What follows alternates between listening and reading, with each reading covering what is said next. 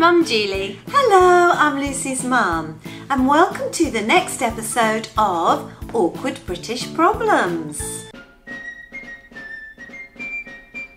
Based on the book Very British Problems by Rob Temple and his Twitter account @SoVeryBritish. And this week, Lucy, we are talking about going to the restaurant. Yay, my favourite. Nice. And can I say how lovely you're looking today? Oh, thanks, yeah. Very pretty dress. I got a bit dolled up for this at the restaurant episode. Do you want to kick it off, Lucy? Oh, go on then. The first one is not wanting to be seen to be choosing the best seat at the table. Oh, so doing this kind of awkward little dance around, you know, trying to find the seat, pretending you don't care even though you do. Yeah, because everyone wants to sit in the seat with the best view.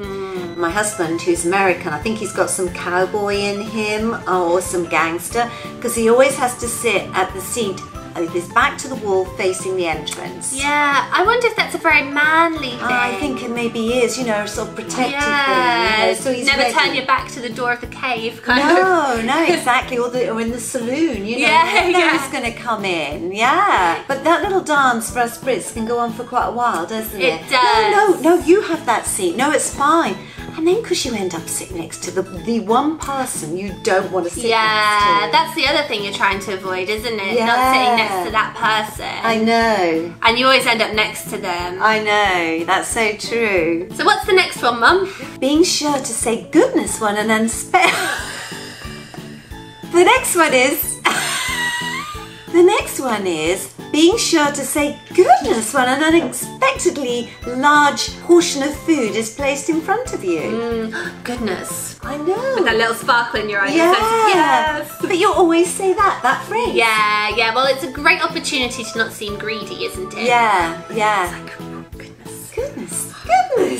Yeah, you're kind of pleased. You are, yeah, that's yeah. right. The next one is when someone asks you if they can try a bit of your food, you have to say, oh, go on, I'll never finish all of this. Yeah, that's so true. Yeah, exactly that phrase. Yeah, that's right. Even if you could finish it all. I mean, obviously you could. Yeah, that's right.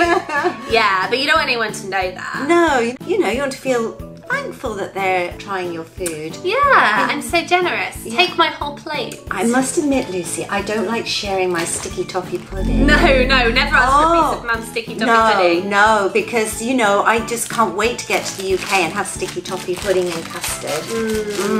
So the next one, Lucy, is feeling traumatised when somebody you're with complains about their food in a very loud voice, in a very rude way, and sends it back to the kitchen. Oh God, that is the worst. You no, just feel please. yourself like die inside. It just ruins the atmosphere for me. If there's something terrible, obviously, Yeah. if it's not cooked properly, if they just say it for, you know, not very good reason. Oh, take that away, I just couldn't possibly eat that. Oh, there's no need for it, is No, there isn't, no. But I think this is something that Americans don't struggle with at all. No. I've never been with an American who would think twice about sending back their food. I know. It's just, we just hate a scene, don't we? I think that's it. Yeah, that's what it is.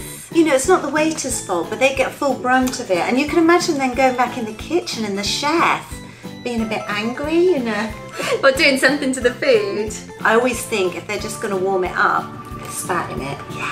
They've all spat in it and it's sort of hidden in the gravy or something, you know. Or in the soup and you don't know. I'm sure that has happened. Yeah. The next one is feeling compelled to be overly friendly to a waiter who has just been treated rudely by a neighbouring table. Oh, you feel for them, don't you? You do, and it's in a loud voice in front of the whole restaurant. Yeah. Actually, that person doing that and is thinking, oh, I'm looking so clever, look at me. Tosser. Yes, Layla, that is quite Layla true. is very, she doesn't like that at all. No, do not do it. You're not looking clever. There's nothing funny about it. You're the one who's looking stupid, but you do feel so sorry for that poor waiter. Yeah, and that's right. Then you treat them like your best friend, don't you? Yeah, you do. Hey, come have a drink with us. So smiley. Yeah, and you give a huge tip, at least £1. Yeah.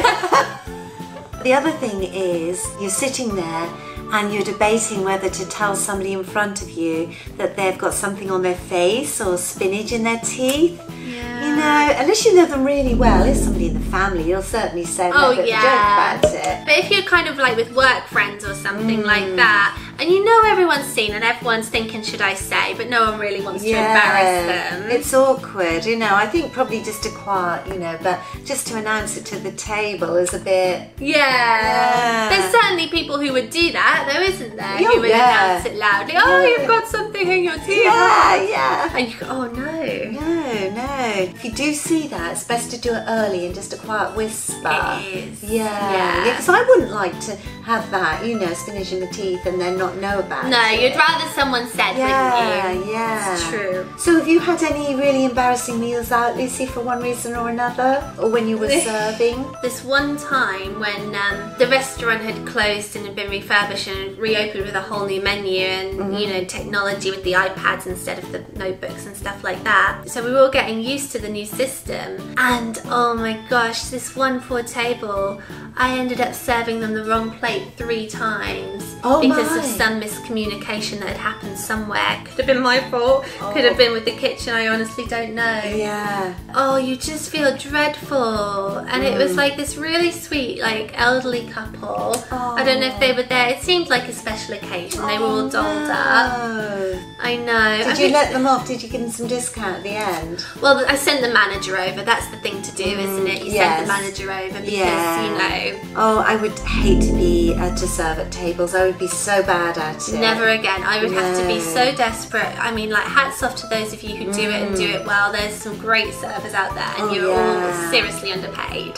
When the iPad thing got trendy and they'd come to the table with the iPad, I think you did that in your restaurant. Oh, it's awful. Why? There's no need for it. No. It's showing off. Yeah, it's showing off. And the poor person is trying to battle this with this iPad, and probably the software is not going right, and they spend the whole time looking at that tablet rather than at you and communicating with you. Yeah, I don't know about other people, but if I'm out for dinner, I want to get away from screens, and just to have someone staring intently at an iPad trying to figure it out is, you know, you not relaxing. You don't see it so much now, not that I've seen, do you? No, I think it was a passing trend, wasn't it? I think it was like, God, look how trendy we are. Yeah. Well, I mean, like, I don't know about other people's, but ours were particularly glitchy.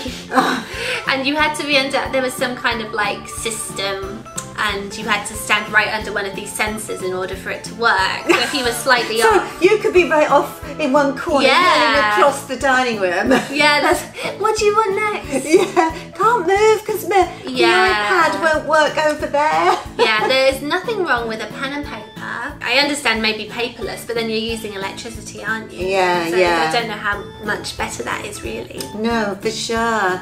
But you know, eating out normally is super fun, but there are these things that we have to get by. Yeah, that's right. As with everything British, there's always something. Yeah. Okay, well, we hope you enjoyed watching this episode. If you liked it, or if you've got anything to add, any of your experiences, we'd love to hear. Please like, subscribe and share, and we'll see you again next time. Bye.